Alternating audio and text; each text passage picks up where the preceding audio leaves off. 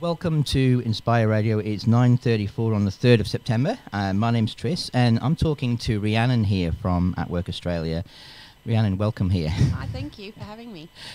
Tell me, first of all, what do atWork Australia do? So atWork Australia is a national employment service, and we provide support with anyone living with disability, injury, health conditions, if they're disadvantaged, to try and find them good work. And we work a lot with youth as well. We have a very holistic and practical and friendly approach, and all our services are free. And we support clients in all parts of their life and their career planning. So, for instance, we help with training, we help with connecting them to support services, even driver's licence, certifications, mental health, anything that they need.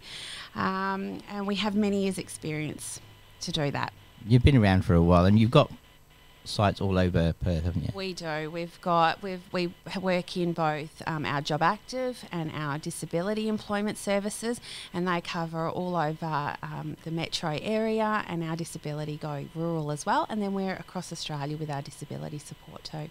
Awesome. And I think the really awesome thing about what you guys do is that it's not just about finding people work, it's also helping the employers. Yes. So like financially, if you need to take someone on but you can't afford it, there are incentives there, right? Yeah, so the government offers wage subsidies and things, and then we also support for up to 6 months following somebody starting work. So there's that ongoing support and mentoring. If there's anything that comes up, any assistance that people need, we're still there holding that hand and giving them that support where they need it. How have you guys gone through the COVID? So obviously they took off mutual obligation in 2020. And then they brought it back, and there's a lot of confusion amongst job seekers because in that mutual obligation, that period where they didn't have to do anything, they got like $1,000 a fortnight compared to $500, and then they didn't have to do anything for it. There was no looking for work or attending appointments, and then all of a sudden they get reduced amount and compulsory mutual obligation again. So have you guys noticed any kind of increase in mental health issues as a result of that?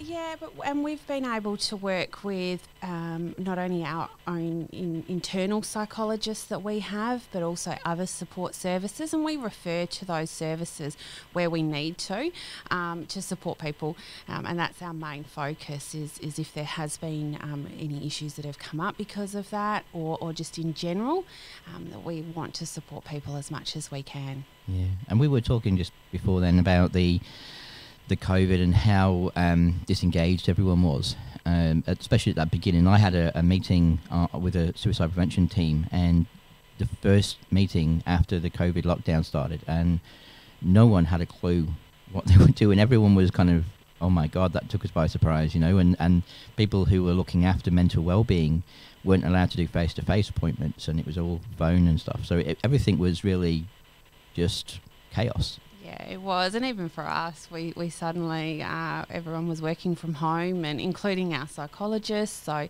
there was a lot of phone appointments. We had to change the way we do our business as well, and from that has come some great innovation and great new programs that we've had too. So tell us about one of the programs that came out of that COVID, one of the things that you guys are focusing on at the moment. Yeah, so we then came up with a concept called our hubs, and it was to sort of engage everybody following COVID to get back into the office, to start interacting again. And also we found that employers and service providers had come up with some amazing new programs because of COVID, and they wanted to try and get those out there. So we came up with this concept of a hub, and we started them with youth hubs, and they are all about bringing together various support services, employers, training organisations into the one space, inviting our clients along as well, and the focus is on really helping people and action on the day. So whether that's enrolling in a training course, whether that is chatting to an employer and having like a mini interview, and then potentially sorting out or scheduling in an interview or work trial as a result of that, or whether it's engaging with the support services and they may be booking you into the diary, putting you into the programs and doing whatever they can. It's not here's a flyer, give us a call. And I know for myself, if I ever get a brochure, I have really great intentions to follow up, but life gets in the way and I don't. So our focus is on trying to get those actions on the day, and everyone there is there to support our clients coming through. And the main focus is that somebody, when they're leaving the office, they have moved forward in their journey as a result of coming to the hub than when they first attended. Cool. So what kind of results have you got from the hubs that you've done previously? So we're seeing that a lot of people are moving forward in that journey, and we're not just talking about people getting into employment. We're really focused on people progressing through any disadvantages that they have. So, as I say, whether that's engaging in mental health services to start helping them, or other health services, whether it's even speaking to, we have the Department of Transport often there, and sometimes it's them getting their licence on the day, or sorting out fines, or enrolling in a training course, or getting some tickets and like a white card that's going to help them get employment. We are seeing these results coming through, and we're then seeing eventually people going and getting work as well from it, which I guess is our ultimate goal for people. That's the key thing.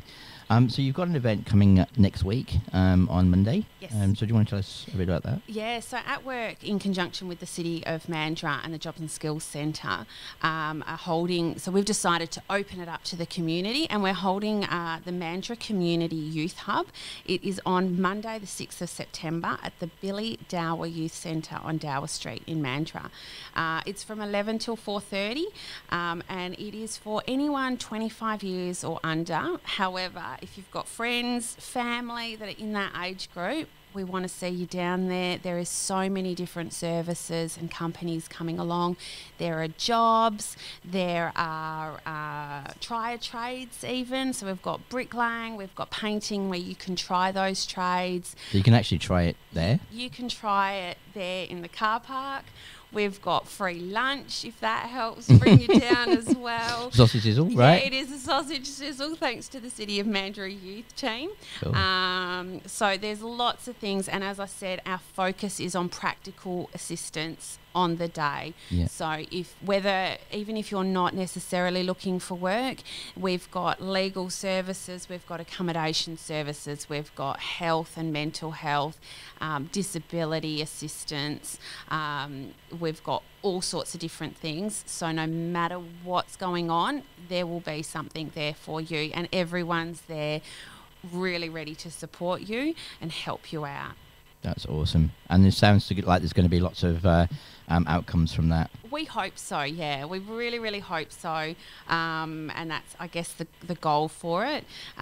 Because even if we've even got resume services, so even if you need help with a resume, we've got staff there ready to help you create a resume. If you've got one, Jobs and Skills are going to be doing resume health checks.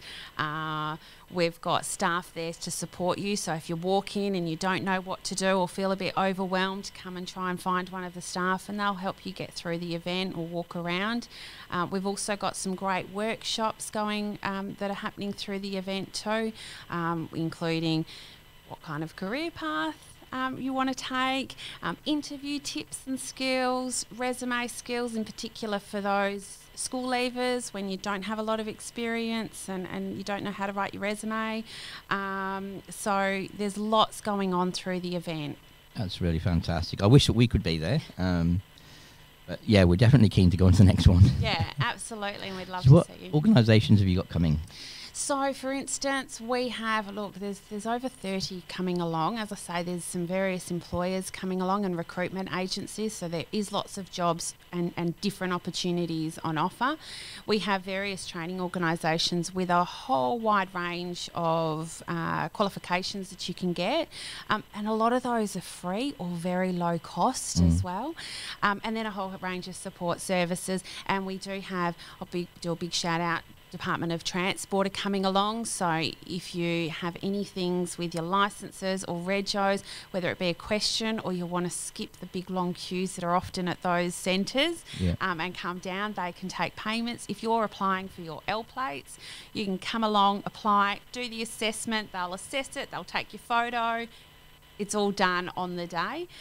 We have Services Australia coming too. So again, if you want to skip the queue of having to go into an office and ask those questions, they'll be there supporting and assisting as well.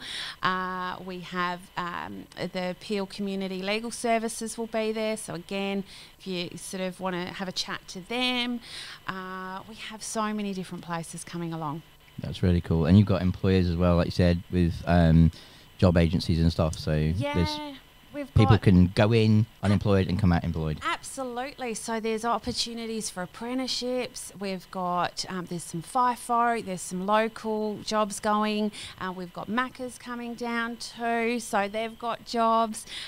There is a whole gamut of things. We've got a jobs board that'll be at the front too, so there'll be some jobs on there, including some employers that maybe can't come along, and ways for you to apply for those jobs. And then if you come along and we help you do your resume, we give you some interview tips and skills. Hopefully you can walk away with a job if that's what you're coming along for. That's awesome. And I think having a jobs board is a huge thing. I remember when I worked at atWork years ago, and we did an expo in Rockingham. That was a massive jobs expo, and they had a jobs board there, and it was the centre. Like, everyone was just looking around to see what jobs were available. Yeah. It's so much easier because you can see a physical job there. Exactly. And so, and as I say, there's a lot of recruitment companies that are coming along, and they have got a lot of jobs. And even if you're not got a lot of experience, or if it's your first job, there are opportunities there. And the great thing about the hubs is that even if you're talking to an employer and, for instance, they say, oh, do you have a white card? And you go, oh, no, I don't. Then there's somewhere that you can go and do that white card. In fact, the City of Mandurah are sponsoring things like white cards, some barista training, a bit of CPR, and that's all for free for you guys as well. So you may not completely finish it on the day, but you'll be able to be set up, be started with it, and know that you can kind of do a lot of those things from home or go back to the youth centre later on. Awesome. If a company or an organisation wants to be part of this, is it too late, or can they still join? No, I'm still finalising all of those plans. So if someone is listening to this and they want to be a part of it, we would absolutely love you to come along. You can contact atWork, and they'll put you in touch with myself, and we will 100% fit you in on the day, even if you come along on the day. But please don't. I'd much prefer to have a bit of a heads up that you're coming along. Would be handy. Yeah, but we would love as much as we can to support people. These have been highly successful in our offices, so we're really excited to be able to open this up to everybody. And it's not just when we say it's a Mandurah event.